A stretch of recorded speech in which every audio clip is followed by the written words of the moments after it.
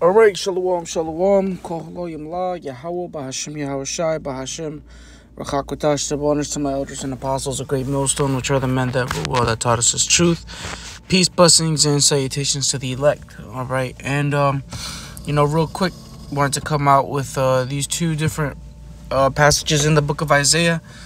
I got two in verse 60. I got two verses in chapter 62, and also I'm gonna bring out Isaiah 19. Just to keep that energy going, man. We got to keep crying. It's a part of prophecy that we would cry unto the Lord. I just finished listening to the Elder Yashuamba's lesson about prophecy, and Esau is a madman. He's becoming even more of a madman right now, and right now we have a level of freedom.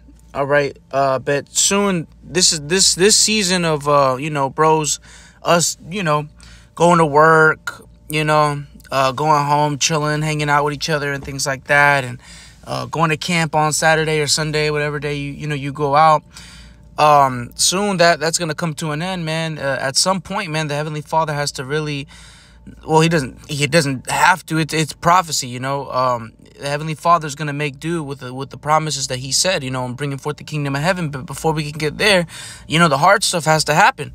All right.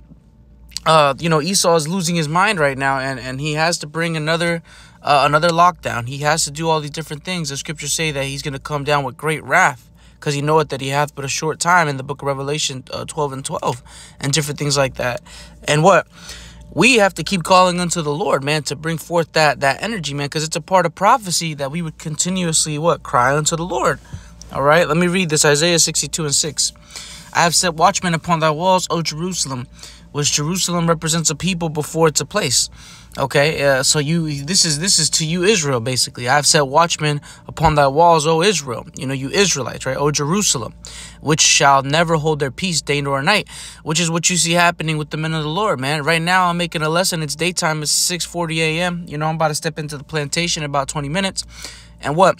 As soon as I'm done making this lesson and done uploading it, all right, there was another brother that started at 6:50, right? And then one, on the other side of the earth, it's going to be 2 a.m., right? That someone's making a video there. The peace is never going to be held, man. And not only are we making lessons 24/7, because there's so many brothers all around the earth, right? But also, we're crying unto the Lord. The elder Apostle Gabar made the lesson about, throwing curses upon America. Hey, man, I know for me, I wake up vexed every single day. The fact that I got to wake up, I got to be up before the sun is and work for this damn devil, right? Work for peanuts, right? Hey, I throw curses up on the way to work, man. I pray for bros. I pray for the elect. I pray for those that believe.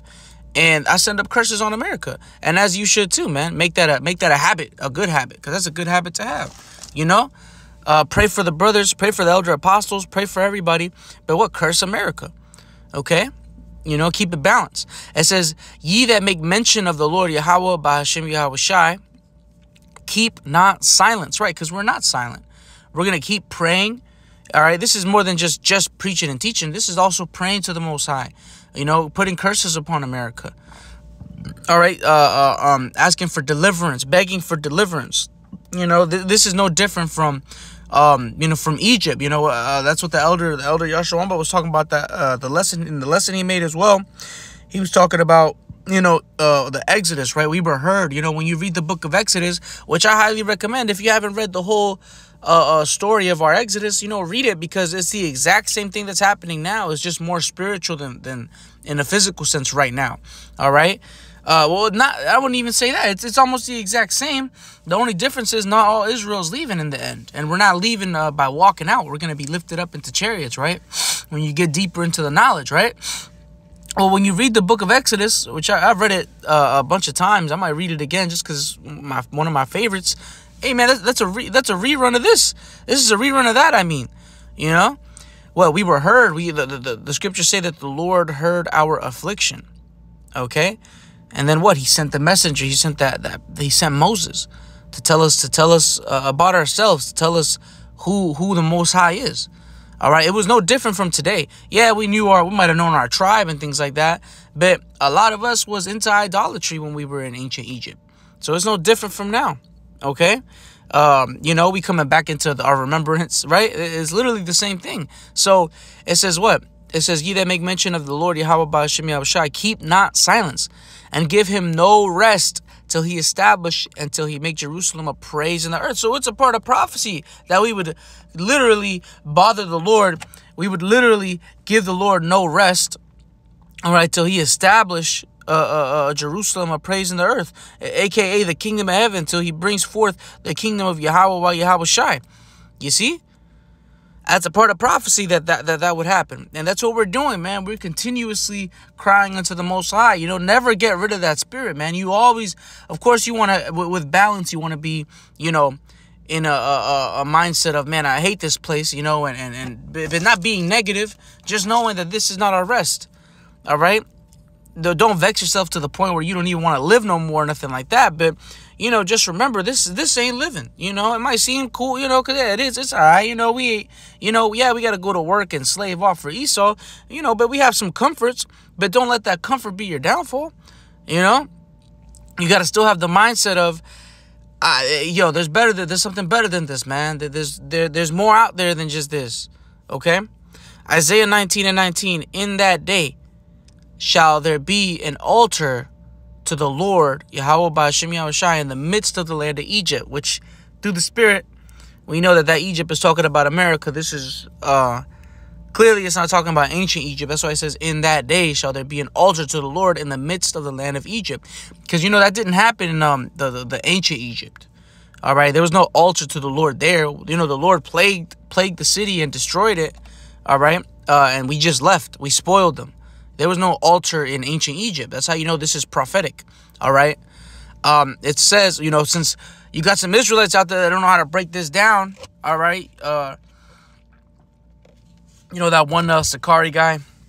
I don't know his name. But you had Vocab. I think it was Vocab or one of his disciples. You know, was brought out this in Isaiah, and he tried to, you know, use it and be wicked. You know, but what we know, this is talking about a different Egypt. It's not talking about ancient Egypt, okay? Just a real quick side note. I want to stay on topic, though. I'm going to read it again. Isaiah 19:19. In that day shall there be an altar to the Lord in the midst of the land of Egypt, and a pillar at the border thereof to the Lord. And it shall be for a sign and for a witness unto the Lord of hosts in the land of Egypt, which that altar is us. All right? Us going out and teaching. All right, I didn't want to bring out too many backing precepts and read the whole chapter because it's a very long chapter. But you know, hey, do your study on your own time. Okay, do your own study on your own time and learn about this chapter. It's a very prophetic chapter. It's a lot of heavy prophecies in Isaiah 19. It says, and it shall be for a sign and for a witness unto the Lord of hosts in the land of Egypt.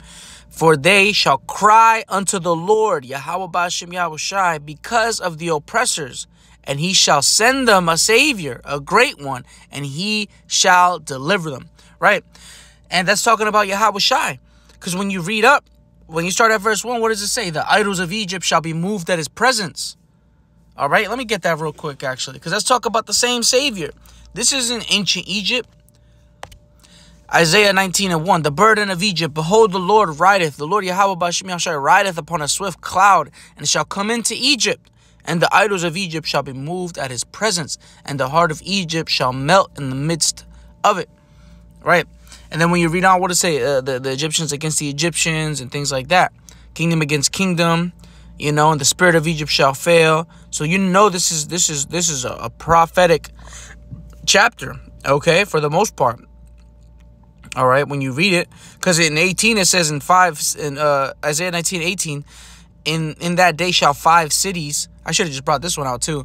Shall 5 cities speak? No, Salakia. And it says, in that day shall 5 cities in the land of Egypt speak the language of Canaan and swear to the Lord of hosts. One shall be called the city of destruction. Right. That's prophecy of what? The Israelites. We're gonna know ourselves again. Essentially, that's what that's talking about. Okay. And what we would preach the destruction of America. Okay, because we would talk about the destruction of the city, right? Ancient Egypt wasn't necessarily destroyed off the face of the earth. Ancient Egypt is still there, right? America, That's the prophecy for America, Babylon, also known as Babylon the Great in the scriptures, or the virgin daughter of Babylon in the scriptures. You see? Also known as Egypt. Okay? The Lord gives it many nicknames. Okay? So to speak, right? Nicknames, right? But nonetheless, we got to keep crying, man. I'm going to read 20 again. It says, "And it shall be for a sign and for a witness unto the Lord of hosts in the land of Egypt. For they shall cry unto the Lord Yahweh Ba'ashem Yahweh Shai because of the oppressors." And that's what we're doing.